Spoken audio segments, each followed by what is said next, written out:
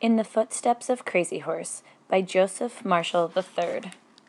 Chapter 1. Rosebud Sioux Indian Reservation. Jimmy McLean walked among the buffalo berry thickets along the Smoking Earth River. It was warm afternoon in late May, schools done for the week and almost for the year. Jimmy was glad of that. He was tired of being teased for having blue eyes. The river cut through the valley below the town of Cold River. Cold River was on the northern edge of the Rosebud Sioux Indian Reservation in South Dakota. Jimmy lived with his parents in a modular house on the east side. That was okay, but it was not okay that he lived 2 blocks from Cold River Public School. He hated school. Corky Bryn and Jessie Littlehorse were 2 of the reasons. Maybe they were the only reasons. No, he didn't like math, or PE either. In PE, he had to hold hands with a girl.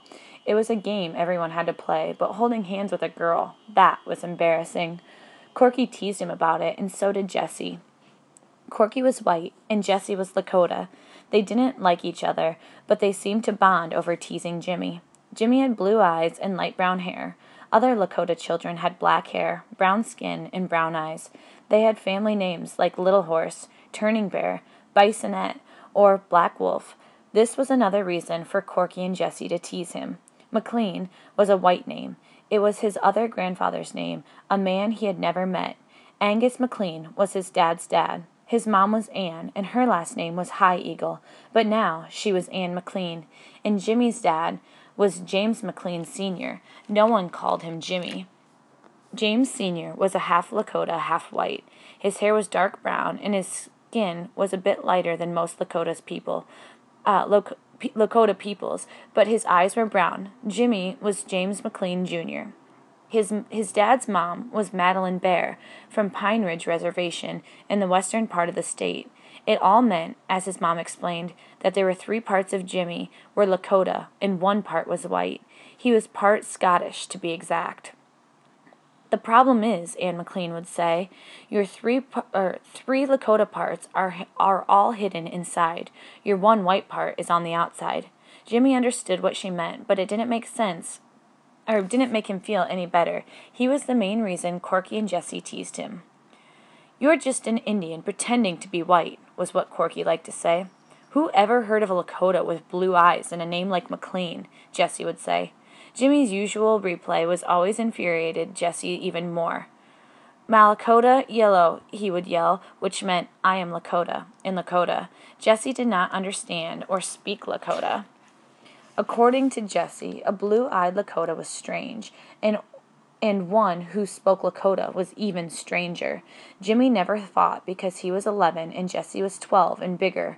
Corky was bigger than Jessie, so every argument with either of them was lost, because it made Jimmy feel small and weak.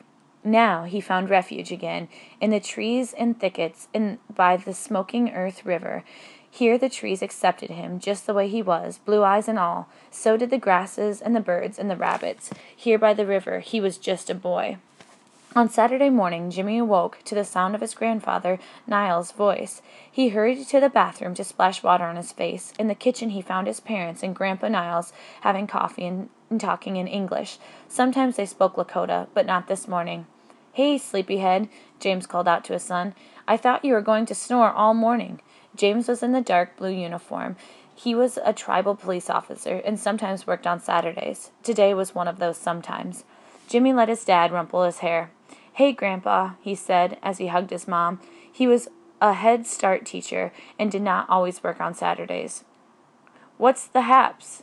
Niles' High Eagle's brown face had deep creases.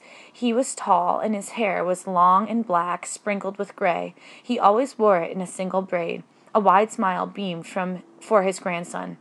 "Got some chores," he said, in a strong, soft voice. "Means riding horses, though. I know you don't like to do that." "Who told you that?" Jimmy teased back. "I was born riding horses." It was his favorite thing to do. Well, next to being with his grandpa. "A meadowlark," answered Grandpa Niles. "Just yesterday. One told me that. Mom and Dad say as soon as you have breakfast and get ready, we can go." "I'm not hungry," Jimmy said. "I'll be ready in a sec." "There'll be breakfast waiting for you," Anne McLean said. "Take a shower, get dressed, get some clothes for overnight. You're not leaving this house without breakfast." Jimmy nodded and hurried away to his room. There was no arguing with his mom when she used that voice or that tone of voice. Anyway, he was spending the night with Grandpa Niles and Grandma Sarah. They lived 10 miles out of town on a small horse ranch. Jimmy smiled ear to ear, and he loped across the prairie with Grandpa Niles. He was riding Little Warrior, a small but sturdy buckskin quarter horse. Grandpa was on Dancer, a muscular bay quarter horse stallion. Grandpa Niles had a small herd of horses. There was the stallion, 3 mares, their colts, and 2 gelding for riding. Little Warrior was a gelding. Their chore was checking Grandpa Niles' 12 miles of fences. Jimmy knew Grandpa Niles hated barbed wire, but it did keep the neighbors' cattle out of the horse pasture, so it was important to check the fences regularly, just in case there were breaks or any loose wire. They stopped along Horse Creek, which flowed into the Smoking Earth River. Grandpa wanted to rest the chores and let them graze. Besides, it was always good to relax in the shade of some big, tall cottonwood trees. Jimmy took a long stick and poked around in the grasses before he sat down. It was a way to scare away the snakes. Grandpa had taught him that. Sitting against the tree, in the giant cottonwood tree, they listened to the creek gurgling and watched the horses munch on grass. This was the sort of thing Jimmy wanted to do for the rest of his life. "So them boys been teasing you again?" Grandpa asked suddenly. Jimmy nodded. "Yeah." "Well," drawled Grandpa Niles, with a blade of grass between his teeth, "what's their main problem?" "I don't know," Jimmy shrugged. They say I'm not Lakota."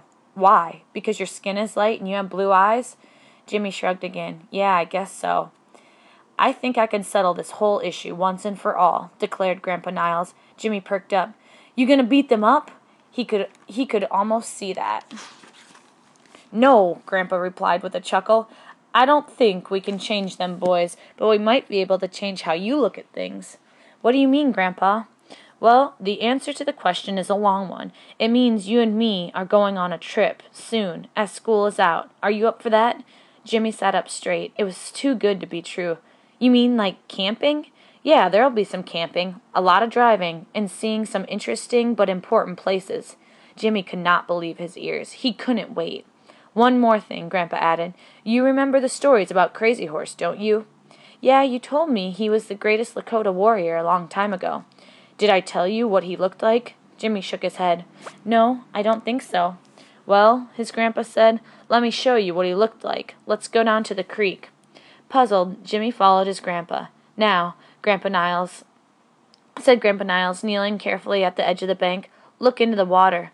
Jimmy looked down, but all he could see were their reflections. Grandpa pointed at Jimmy's. "What do you see there?" he asked. "Me. That's me, Grandpa." "Are you sure? I could swear that's Crazy Horse when he was your age, though his hair was probably a bit longer." Jimmy was still puzzled, but now he was curious too. "For reals?" "Yeah. My great-grandfather, your great-great-grandfather, was born in 1860. He saw Crazy Horse, as close as you are to me. He said Crazy Horse had light skin like you and brown hair like you. He didn't have blue eyes, but some boys teased him too." Jimmy stared at his own reflection in the water. "No way," he thought. "I don't look like Crazy Horse." "Yeah," Grandpa sighed, as if he had read Jimmy's thoughts. "I could swear that's young Crazy Horse looking at me. Of course, when he was a boy, they called him Light Hair." Jimmy couldn't take his eyes off his own face looking back at him. "Tell you what," Grandpa Niles continued, "now that you have some idea of what he looked like, want to go see where he lived and played and hunted and all that stuff?" Jimmy looked at his grandpa and smiled.